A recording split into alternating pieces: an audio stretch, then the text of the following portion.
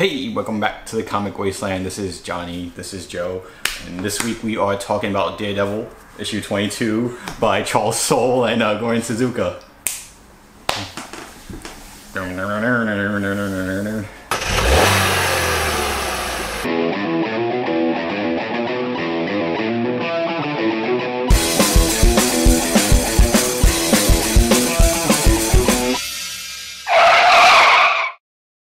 This is not the first time Soule has to follow up from a stellar run from the previous writer. He took over Swamp Thing for Scott Snyder in New 52, and now he has big shoes to fill with trying to replace Mark Waid's spectacular run.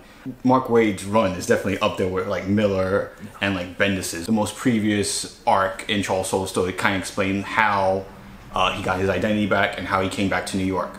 This current issue, 22. Just to fill you guys in, yeah, Daredevil has this plan where he wants to make it legally admissible for superheroes to testify in court. Right, just without having to, take their masks off. It's totally legal, according to him. Of course, the biggest, the ramification, what if, the defense motions to, kind of, unveil this anonymous source.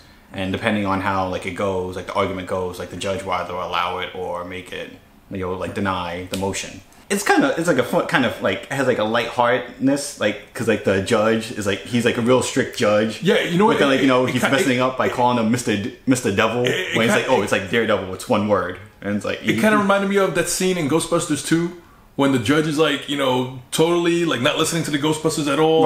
Right. And then as soon as the ghosts come in, then it's all right, good guys, do what you got to do, and that's exactly what happened. Yeah. The defendant was part of a gang that Daredevil and Luke Cage and Echo broke up their operation. They were able to stop them from blowing up City Hall with C4 in a garbage truck, which was crazy because they put it in the garbage truck to mess with Daredevil's senses. Which is one of those things that you think, why hasn't anyone done this before? The defense actually motioned to, kind of reveal the source. Daredevil being Matt Murdock, the assistant district attorney. He prepared for everything. Every angle. He had plans A, B, C, D, and E. Even though, the guy only had, A and B. The judge actually allowed Daredevil tell, to kind of be a credible source. That he could testify without having to give up his secret identity. And the defense attorney's okay, prove that you're Daredevil. And it's he did it all. And then that's when the rest of the clip members come in. That was the gang. It's kind of funny he throws the hammer. Yeah, and he's usually this is Thor's move. I always want to do that myself. He ends up saving the day. For the longest time, superheroes would have to fight the bad guys and then leave them to the police and then hope for the best. This is part of Daredevil's plan to just eradicate crime in New York City. It sounds good on paper, but just because we know something's going to happen. Right. That last page tells us Wilson Fisk is you know what? We cannot allow this. This is bullshit. I will not stand for this. I mean, I'm more of the Devil fanboy of the group.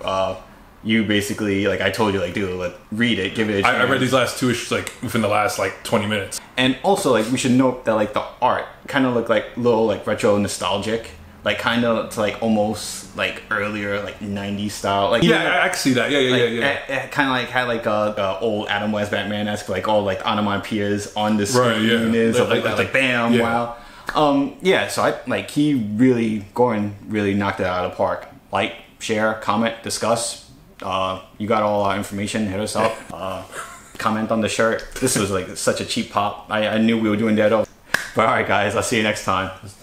Bye.